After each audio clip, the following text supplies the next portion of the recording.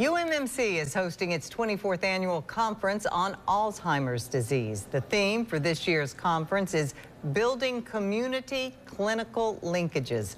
The event aims to provide insight into ways to build connections between community and clinical sectors to improve care.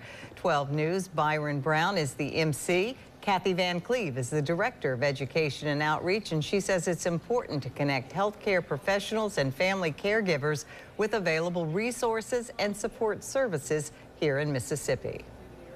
It's different when you're working with families, as a profession, but when you actually are seeking those services as a caregiver, you just do it from a completely different lens. And so this conference helps bring both of those groups together in a way that provides great information, but also connects them to those community resources, things that are available on both the public and private level.